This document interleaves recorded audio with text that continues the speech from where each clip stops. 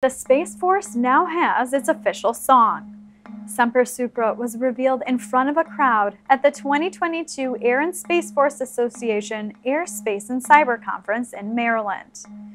Asked about the song in a media roundtable, Air Force Chief of Staff General Charles Q. Brown Jr. gave the song a compliment. I'm not going to judge the song, but I'm also kind of biased towards the Air Force song because I'm United States Air Force.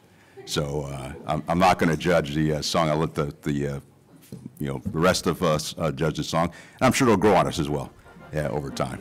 Take a listen to the song.